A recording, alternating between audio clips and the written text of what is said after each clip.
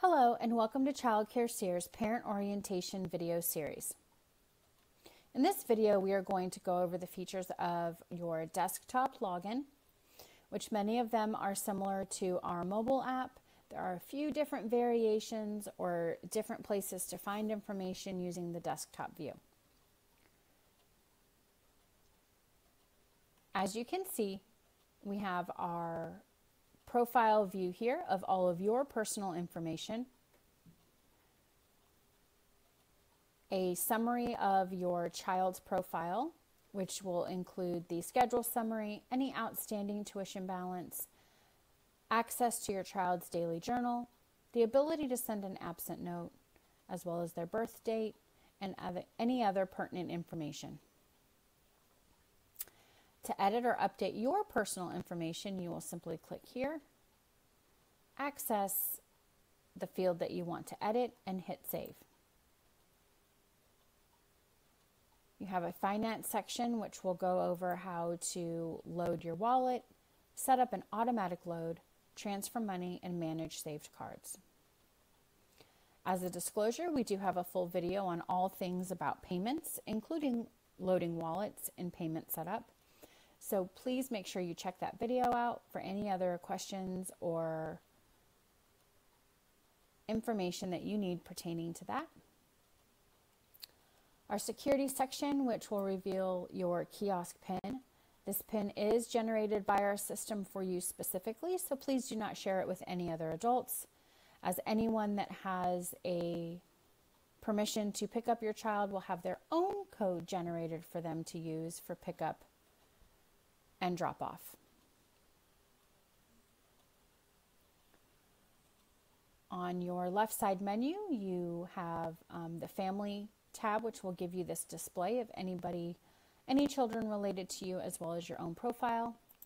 The feed for all information sent to you throughout the day. You can adjust your feed settings by clicking on the feed settings button and adjust the notifications that you want by simply toggling them on or off. When you are done, hit OK and your feed settings will be updated. The Money tab is where you can see all of your payments, your wallet, transactions, any automatic payments, and your payment methods on file. Again, we have a whole video dedicated to this, so please jump on over to that video after this one to check out those features and learn how to use them. You can also, from this page, export a report of all payments made. Select the manner in which you want to receive that report. It will download for you and you are able to attach it and email off for reimbursement or print for your records. You can also generate a tax report for the previous year's tax statement. Documents, you can upload documents for yourself and or for your children. Simply click on Upload Document. Browse your computer or laptop for the file you want to upload. Select an expiration date if it has one, and then who this report will be going to, and hit save. Once you do that, the document will appear in either your child or your tab.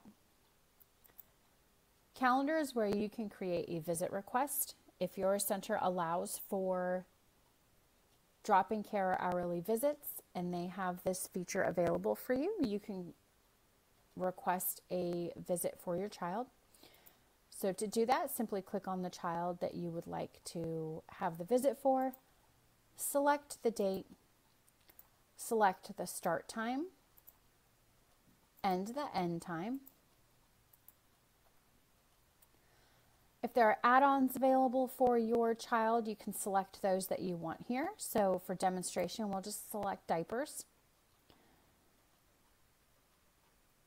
It'll give you a summary at the bottom that you are requesting a 1-hour visit, and simply hit request. This request will go to your center's director, and upon approval, you will receive a notification that it has been approved, and if it has been denied for any reason, you will also receive a notification for that. The menu will show you the options available for that day or week. Your center information, which will be your center's address, contact information, email, the operating hours, and also any closing dates for the year.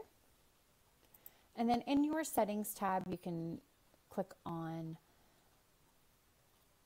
the option you want for notifications as well as for emails. To get back to your main profile, hit Family. If you would like to send a message to the staff, you use the Message Center button. You can send it to the center in general, teachers, or send an absent note. You may also check your messages right here. Well, it has messages that you have received from the center pertaining your children.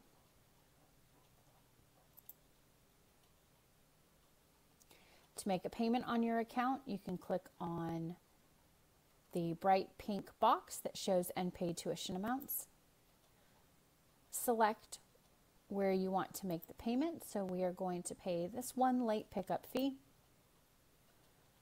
We're going to select the method in which we want to make that payment, which is our card that is stored on file. And as you can see, only the last 4 digits show and the expiration date. We're going to select Pay.